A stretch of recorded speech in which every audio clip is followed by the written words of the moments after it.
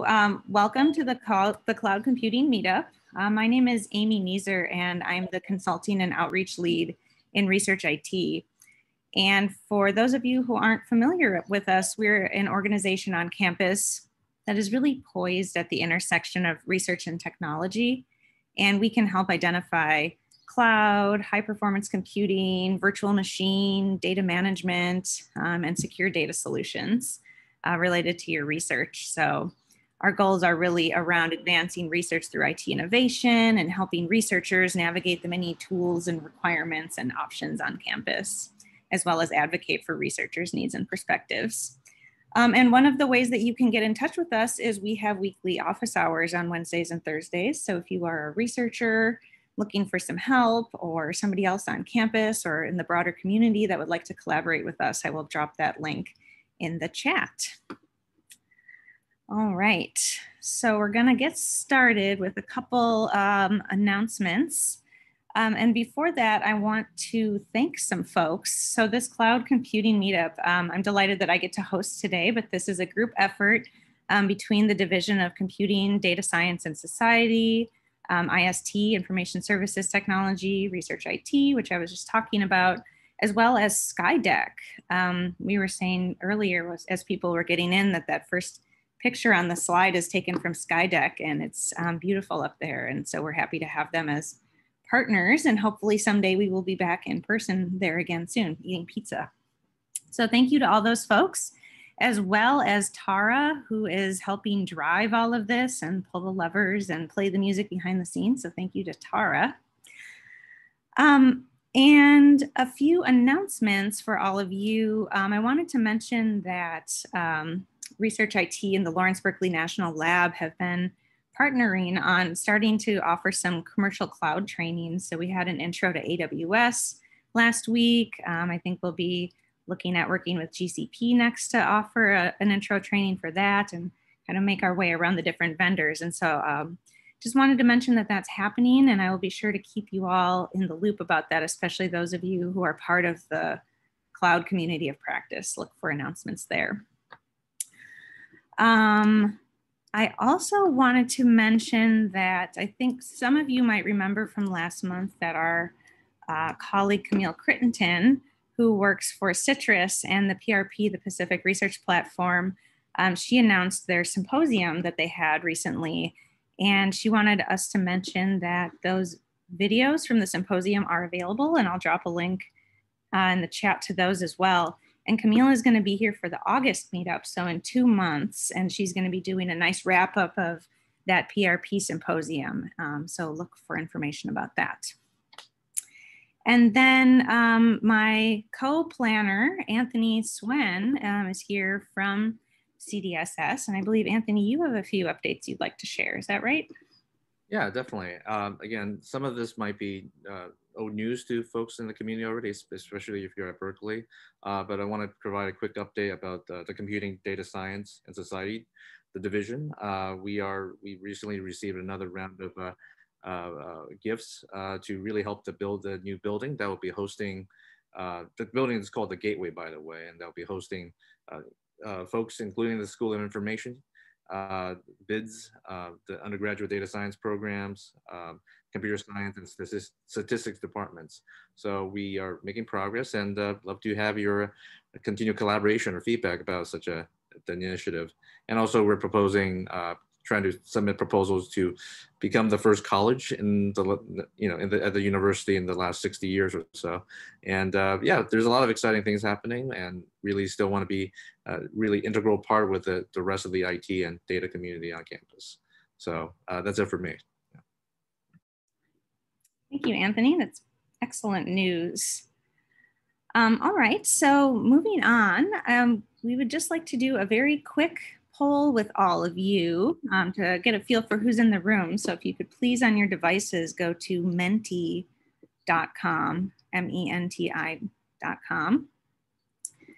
And if we click on that, it'll show you at the top of the screen here this code. So please enter 49514529. And we're just wondering how's everybody feeling today? Let's do a quick check-in and see where folks are at.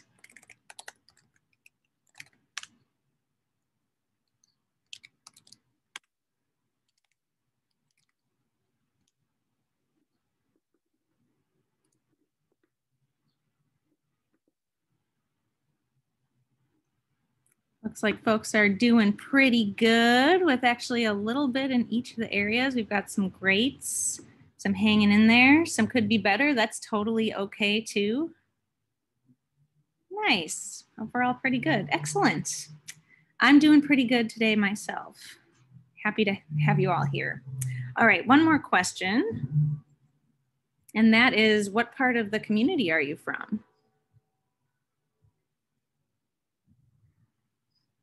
I hope I didn't leave off any categories this time. Looks like we've got a bunch of Berkeley IT staff, a fair amount of staff. Look at our students this time. This is awesome. Love seeing that. We've got some faculty, academics. Welcome to our guests. Nice. I love how this changes every month. I think last month we had a fair amount of folks from the local community, but not as many students. So love to see this. Thank you.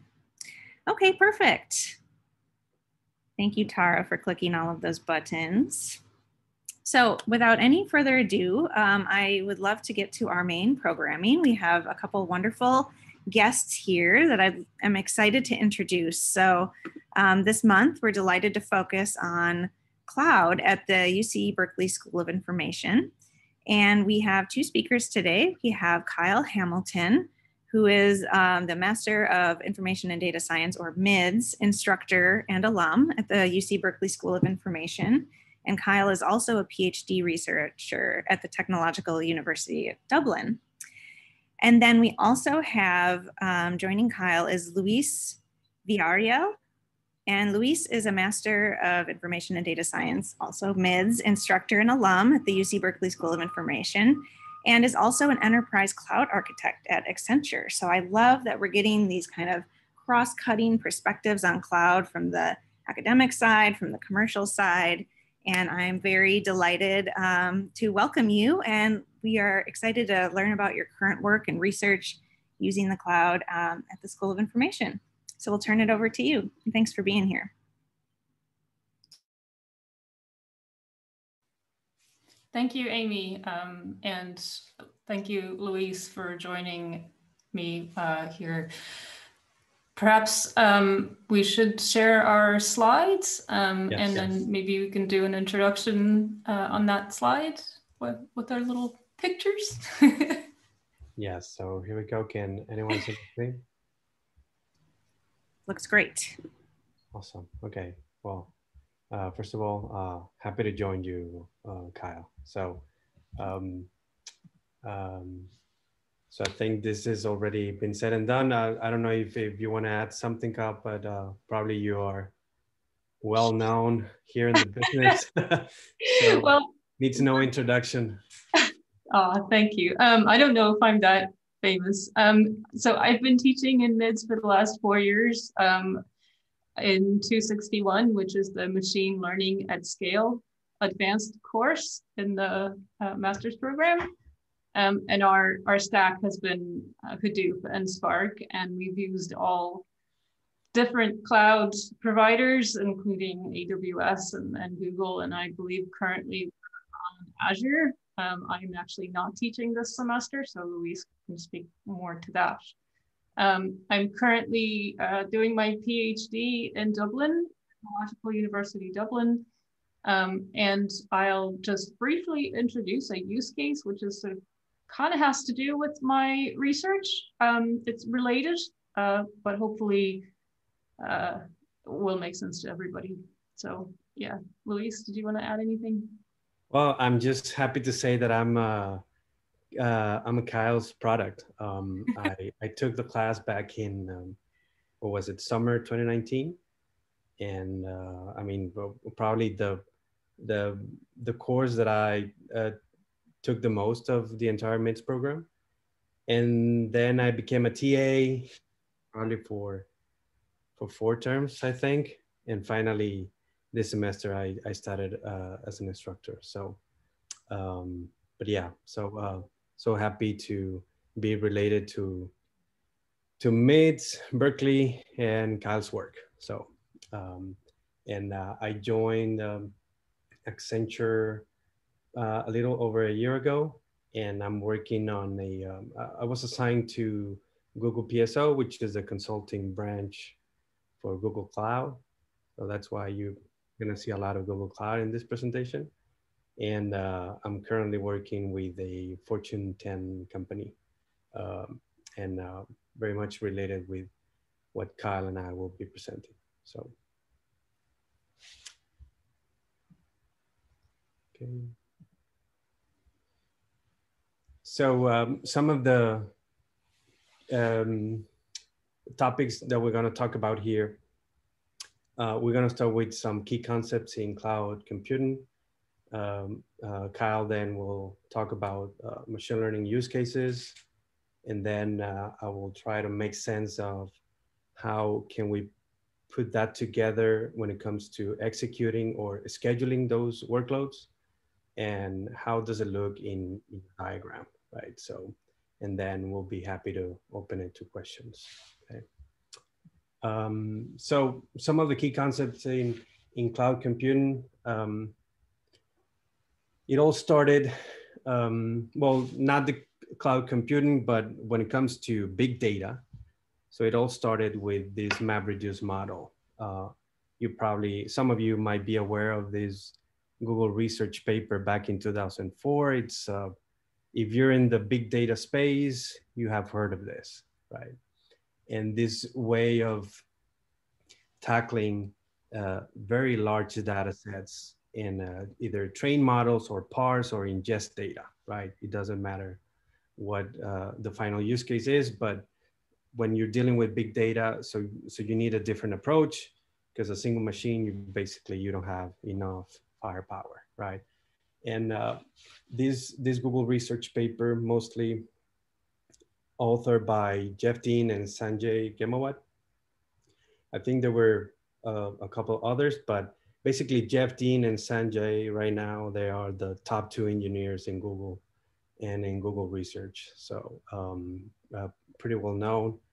There is a fantastic article written by in the New Yorker, I think. So if you're interested in how that relationship and their contribution to science, big data, and cloud compute, so it's a very interesting article. Then a couple years later, we found out about Apache Hadoop, which was like the first major open source technology founded by Doug Cutting and a few others. So Hadoop was basically the first open source tool that tackled this MapReduce framework. Before that, basically the MapReduce only existed in Google and it was proprietary. But finally, when this Google research paper went out, so that was basically the inspiration to build Hadoop. And then we should always hear, at least here at Berkeley, we should always talk about Apache Spark, right? Because it was founded by UC Berkeley students, and basically is the evolution of Hadoop, right? So Hadoop was mostly based on streaming data from disk, mapping and reducing, but writing back to disk. So Apache Spark, what did differently was the use of memory, right? And all of this is distributed compute, right? So you will build clusters and then you will execute your workloads, right? So, so we got these tools, Hadoop, we got Spark, and then in cloud, what we do is create a cluster using VMs. So, well, no. So there's been a lot of innovation on the cloud business, and there are a lot of offerings now when it comes to MapReduce services, APIs in the cloud. I am only going to speak of what I know. And since 90% or probably 95% of my work is in Google Cloud, so Dataproc is it's actually one of the top products in the entire stack, right, of the Google Cloud platform offering. So Dataproc basically is a fully managed service when it comes to open source clusters for big data, right? So they are flexible. You can load basically Java jars. If you are in this, if you're a Scala programmer, you can bring any Scala package. If you're familiar with Anaconda, then you can bring all these Python libraries.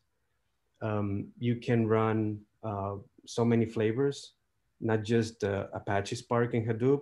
There are a bunch, there are like 30 plus flavors that you can load, including the top ones is Flink, Presto, Pig, and Hive.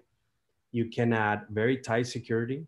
So you, with the introduction of Apache Ranger, you can go at the column level when it comes to security, and you can have policies for who can access what in the basically behind the metadata store that you build around Dataproc. Also, you can have a Kerberized cluster, so you can tie security between communication between nodes. And I think the major thing on Dataproc is that it's very cost effective, right? So you can create clusters on demand. We are actually introducing a concept in this company. It's Dataproc ephemeral clusters, and you get charged for the second. So at the very moment you terminate the cluster, so that's where the billing stops. So very cost effective. And obviously is there's nothing except the managed service. Every component in this Dataproc service, it's all open source. Pretty much 99% is Apache something. So Hadoop, Kerberos, Ranger, Presto, Hive, all of this is, most of the components belong to the Apache Software Foundation. And you can now also have Jupyter notebooks on top of it. So plenty of options around these Dataproc service. So then we have these jobs in machine learning, right? So Kyle, you want to talk about this? Sure, thank you. Yeah, so we're just going to talk about one use case because I think for the time that we have, that's plenty. So this is something very similar to what I'm working on in my PhD research, but perhaps a little bit more relevant to everybody here. So we want to design and build a universal skills knowledge graph. So this use case actually comes from a company that I consult for still as I'm working on my PhD. And it's this knowledge graph aspect of it that relates to my own research. So currently there's a trend towards skill-based learning and hiring. And if you're following those kinds of trends at all, but even though there's some efforts been made to map the skills that are learned in academia to the demand in industry, most of the credentials that folks earn, whether they be degrees, badges, certificates, do not come with that sort of level of granularity. And there are very few standards defining what the skills actually are, how they relate to each other, and what's actually required by industry. So this is a really, really big area that needs tackling. People talk about the skills gap, between academia and industry. And there are efforts. We're not the only company that's trying to solve this problem. And it would obviously make matching candidates to jobs much more efficient if we all spoke the same language when it comes to skills. But of course, to get agreement from every single company and every single school, even just in the United States, is completely unrealistic. So it makes sense to design some kind of an architecture that can ingest the existing knowledge So things like resumes, job requirements, job recs, curriculum, and existing taxonomies and standards, because some do exist. And then model and ontology, which can then be used for both information retrieval as well as reasoning. So in addition to kind of mapping the skills of the world to a single framework, we can additionally do some, potentially do some reasoning on those skills as well. And a knowledge graph can grow, right? So it can contain all kinds of heterogeneous data points. So not just skills, but potentially employers, educational institutions, and the like. And we can then analyze this graph and predict links. So there's a link prediction problem here. There's actually lots and lots and lots of problems that could be addressed using this kind of knowledge graph. But obviously, such a system requires massive storage and compute capacity, but also continuous maintenance, right? Because this is an inherently dynamic ecosystem. Skills demands change, and how we talk about skills and how we define them, just the vocabulary itself changes. So on top of being really big data, and on top of having to compute over all of this really big data, it's constantly evolving. So that's the use case, and I don't want to go too deep into it, because I think the focus is more on the technology and how the cloud can be used to pursue this goal. So I'm going to let Luis take it from here, and I'm happy to answer questions afterwards. So we started talking about bolts and nuts. And now we talked a little bit about the substance, right? Because so Apache, Spark, Hadoop, they're all great technology tools, right? But they're built for these kind of use cases, right? So now going back to, so I have, let's say that most of you will be familiar with Spark. So I have this Spark tool deploy in a data product that auto scales. It can go to whatever you want in nodes, so you can tackle any size of data, as long as the use case is parallelizable. So then data product is your choice. But now we need to talk about a platform of data science in an organization, right? So how often do you need to submit a workload like this? Is it on demand as well, or is it daily, or it needs to run every X amount of minutes or every week? So I would like to talk about the next tool that will be in the mix, which is Apache Airflow. Apache Airflow, founded in 2014 and founded inside Airbnb. And it was basically, the reason Apache Airflow exists is because at some point in a big organization, when you have a big data science platform, you will have a bunch of workloads, right? So you need to manage all your workflows.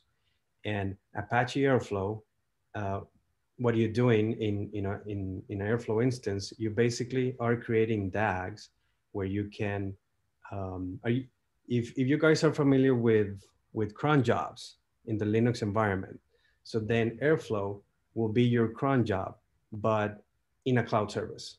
So instead of deploying or executing processes or scripts, I'm deploying cloud infrastructure. That's basically it.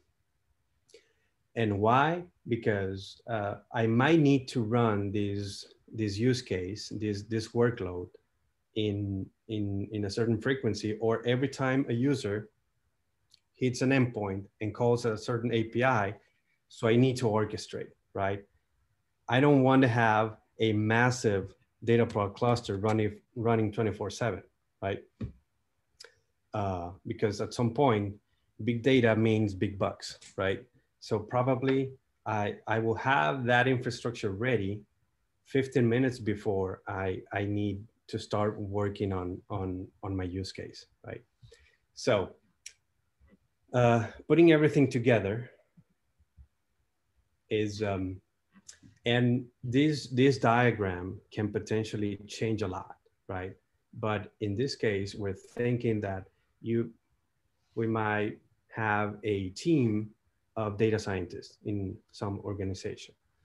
And they are probably running other stuff, but at some point they call this API that is working this this workload, right?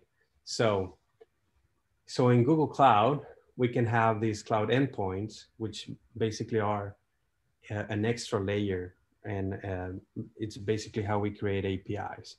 But this could potentially change depending on the details on how the data science team works, right? And then here's Cloud Composer. Cloud Composer is also a native service in the Google Cloud Platform, which basically instantiates Airflow.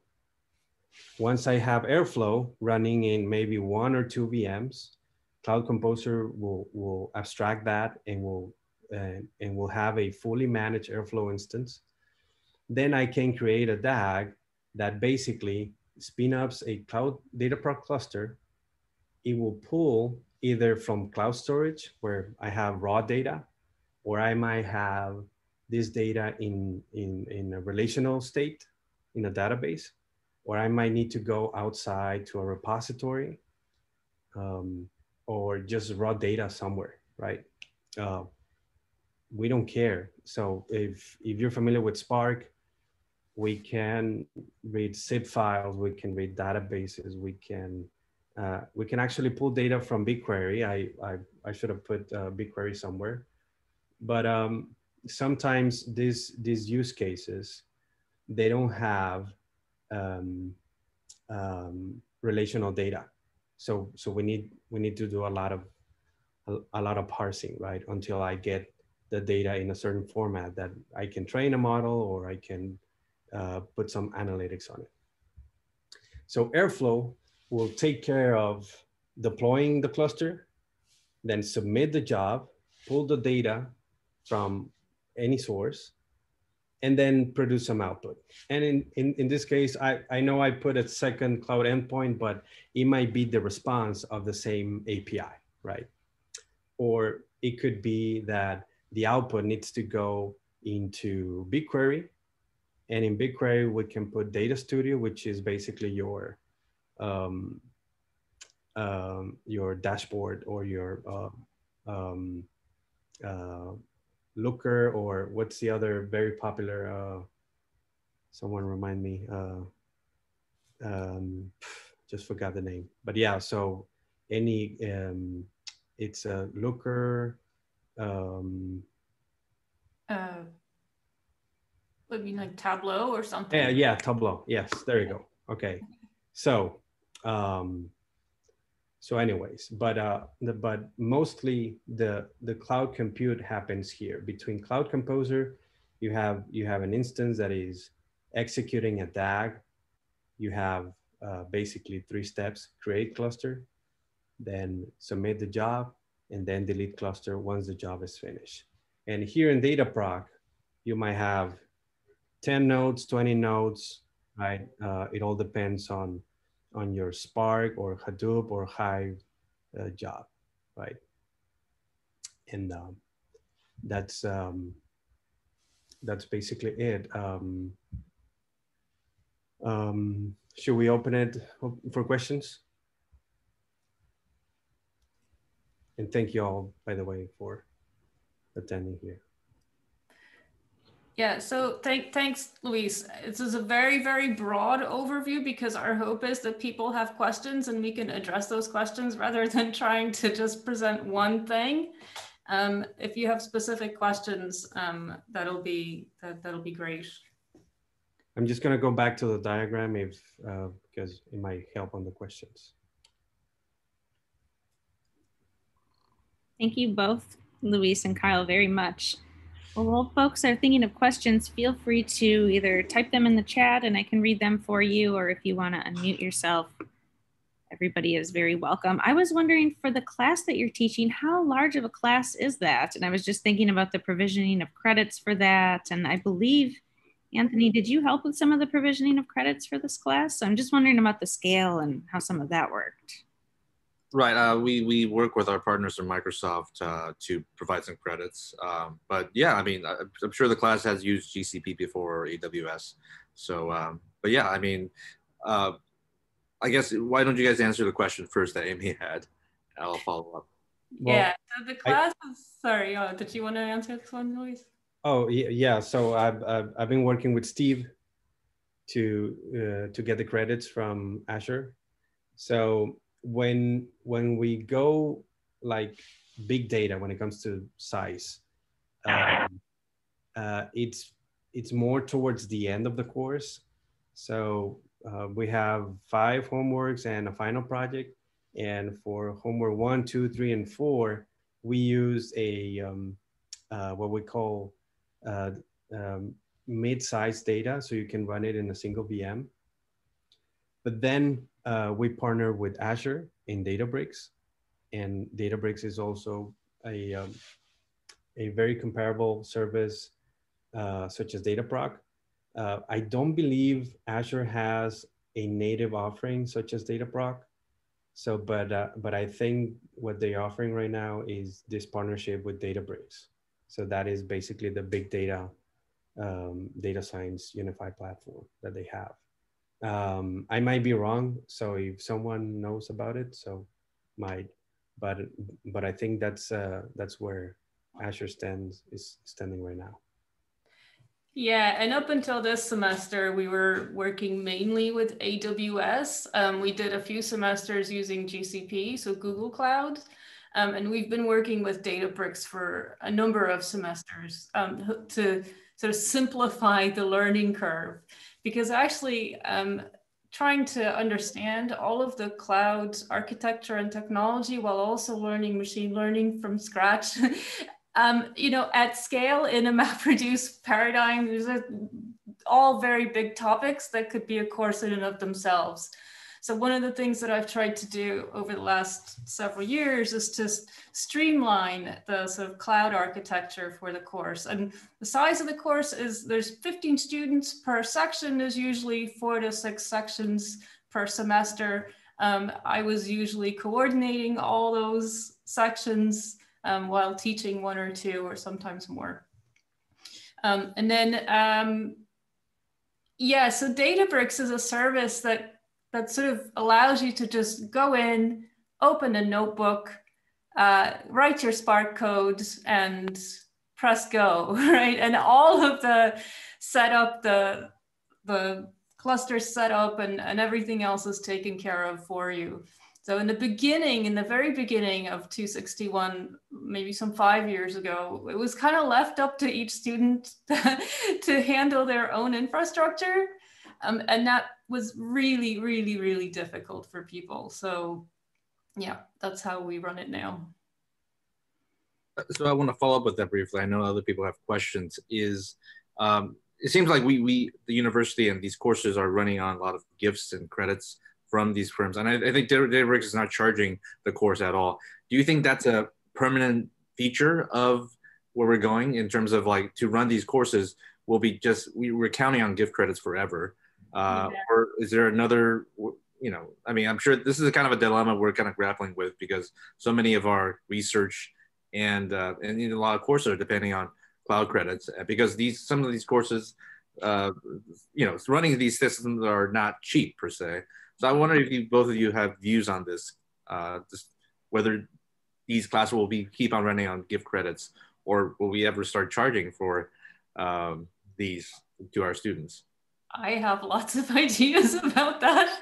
Actually have quite some opinions about that. So obviously it's tough relying on gifts. We've been very, very lucky that Databricks have been so generous, and AWS was generous as well. But recently what I've heard is that funding is kind of running out a little bit. So, and the truth is, cloud, especially for students, you know, it is expensive for individual people, individual researchers, individuals, you know, paying for compute in the cloud.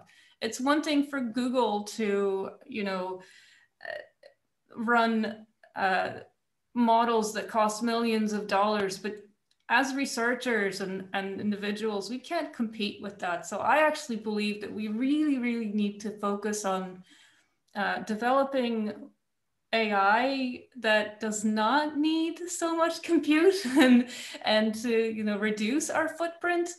Just in terms of the iSchool and how that's going to continue to be funded, well, I'm not, you know, in a position to discuss that really, or certainly not make any decisions. I do think students do, they would like the school to pay for those credits because the tuition is expensive. There's no two ways around that. I think the whole budgeting, the budgeting issues around all of this are very, very complicated, and I'm not sure what the solution is going to be.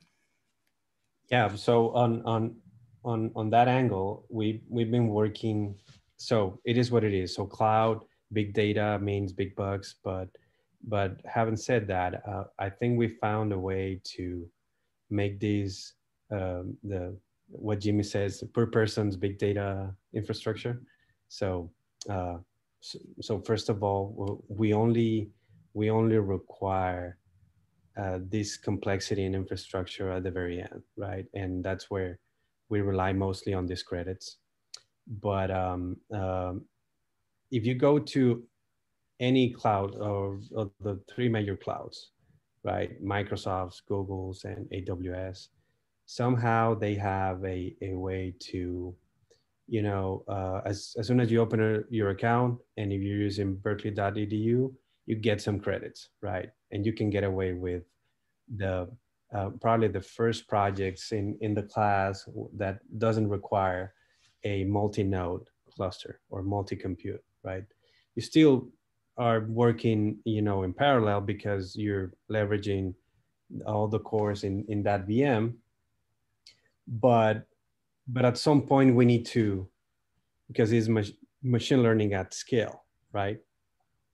So, and still there are plenty of ways. So going back to my example on Cloud Data Proc.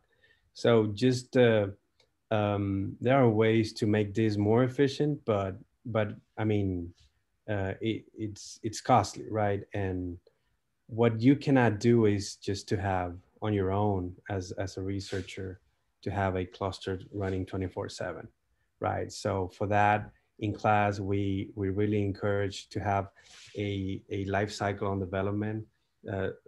Try to develop at the local level first, with a few cores, with maybe mid-sized data sets or even toy data sets, and then you can start firing, you know, in clusters such as Databricks or Cloud Data Proc, and be very, very conscious about having, you know, some policies in place where, you know, after X amount of minutes, just shut the cluster down, because otherwise you'll be drained on your wallet, right, or on credits.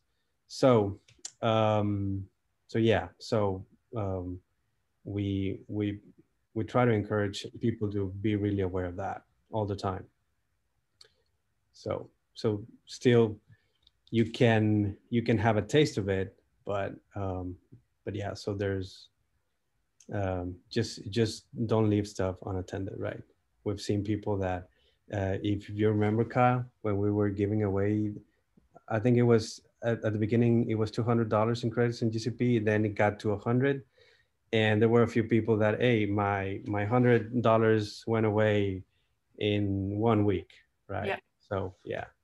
Yeah, that's definitely something that we try to teach people, is how to be mindful of the spend, because ultimately, and funnily enough, like when people were being asked to spend their own money, it was easier to, in a sense, to motivate people to watch, to write efficient code.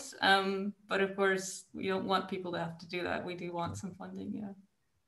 And the other thing is that we don't require a book for the class. So we have, I would say we have material in excess for class. We have notebooks, everything is open source, so you don't have to pay a license for anything. We have notebooks, we have PDFs, we have books, digitalized books. We recommend to buy a certain books, but they're not mandatory. And in the last terms, what we've been advising people following these tips or suggestions on how to handle cloud services, I think we're down to, if you are really following all of the guidance, you're probably spending $30 the entire course out of your pocket, with VMs and small clusters. So, and storage, right? But the storage is very cheap. So what 80% of the cost is compute, right? It's a lot cheaper than a lot of textbooks. That's interesting. Yep. So I remember paying more than $100 for even some PDFs, right, that were made available somewhere, and books, right? So. Yeah, but don't get the wrong impression though. If you're doing everything right and you're writing good code, then that's how much you'll spend. But when you're a student and you're learning and you don't know how to write efficient code yet, you can run well over that. And I can speak from personal experience. When I first took the course 5 years ago, I spent a lot more than that trying out all kinds of different things. So yeah. That's true. It varies widely.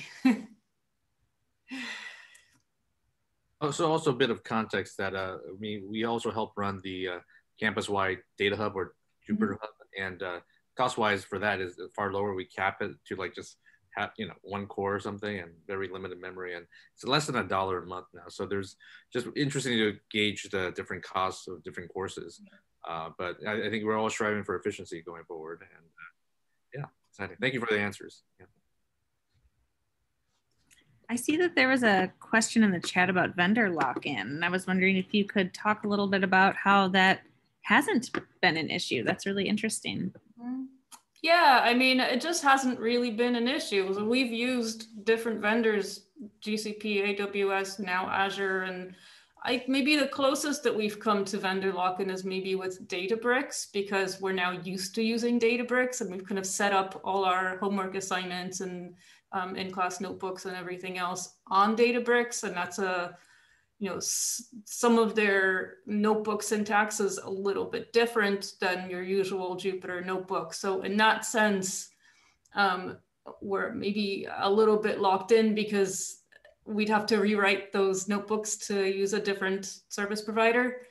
But in terms of cloud, not really. They're all very, very similar to use actually. And there's no contracts, there's no, it really hasn't been an issue. I don't know if Daniel, if you had any follow-up questions about that, or if anybody else has any questions or comments. Yeah, there's always been vendor lock-in, right? So it's just moved up to the cloud level, I believe. So, at some point, something won't be available on some other service. So I think it's something you just have to deal with. Yeah, I suppose when you go out in industry and you have a production, environment, and maybe Luis can speak more to this because he has more experience in industry, then yes, but not for we do for 261. So Luis, do you want to take that? Yeah, well, in speaking on the class, we are pretty much containerized. So we don't have these dependencies. If, let's say, at some point we move out from just as we did, right? So we were with AWS, now we're moving with Azure, but since we focus mainly on PySpark in this course, So technically any transition will be smooth, right? And at the very start, we always encourage people using containers, right? So all the hassle, I mean, still is by encouraging people to go with containers, that doesn't mean that it's gonna be an easy ride, right? So there's always a learning curve when it comes to containers, but at least you, if we were going back to my slide where like, okay, so we found out about Hadoop, we found about Spark. Now let's set up a cluster on our own using VMs. That is a nightmare, right? And if you even setting up Spark or Hadoop in a single node, it is a nightmare, right? So by using containers, we abstract much of that hassle, right? Still, uh, it takes some time to understand the concept of containers, right? But now moving away from the class, in production, in what I do at work, it's all data proc and it's all making applications containerized.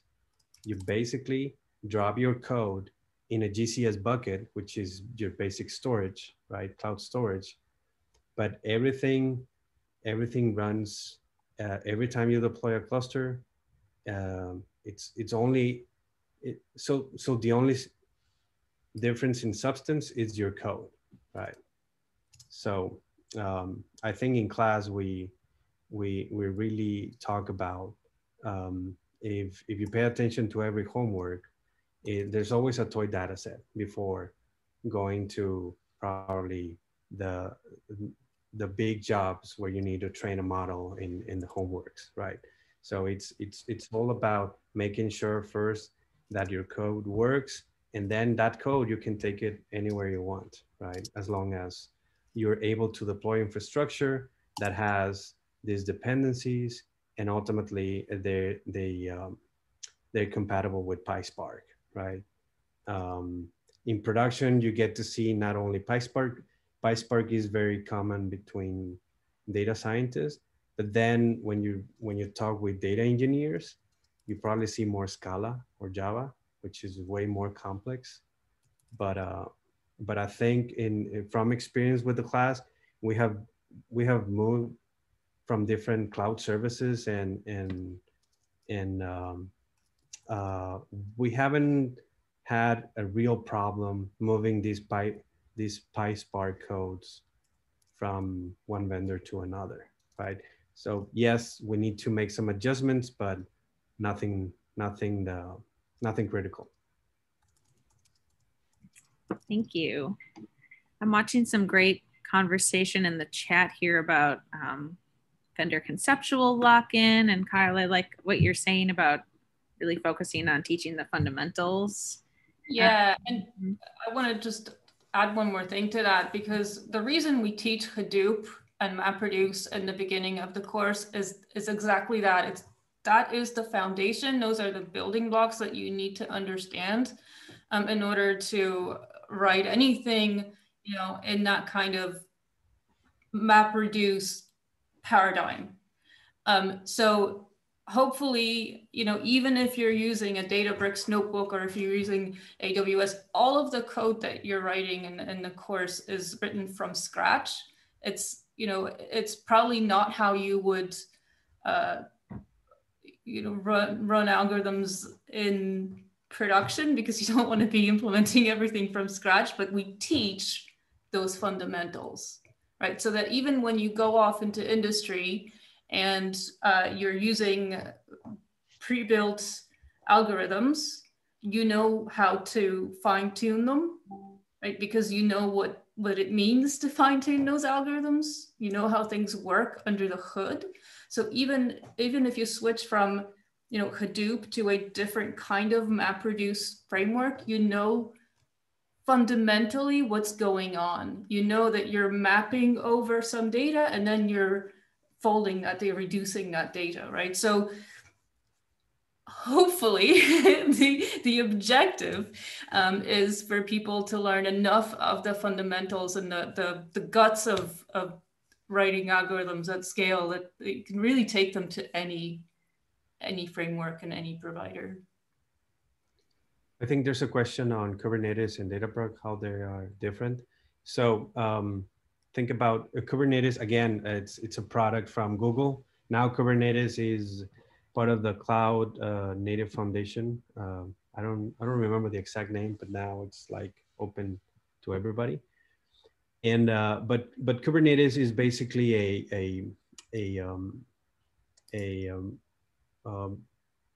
an engine to create a cluster, and you can load any application that it's containerized, right? So Dataproc will be an instance of Kubernetes that you're running Spark or you're running Hadoop, very specific, pretty much locked in to that. And what Google does is basically has a similar template for GKE, and then it loads like very specific components. So you're able to run Spark, Hadoop, Presto, Hive, etc. Right? So. Thank you. Thank you. Well, thank you very much. I feel like we should wrap up here. So thank you very much to Kyle and Luis. And if we could just pop over to the slides for just one quick wrap up. Well, we're doing that. Awesome. Yeah. So thank you very much to all of our speakers, the attendees, the plannies for this event. We will be back in July, last Thursday of the month at 1 o'clock. We're still planning what exactly the topic is for that. Like I said, in August, we will be doing something on the PRP. So hope to see you for that. And I wish you all a good day. And thank you again to Kyle and Luis.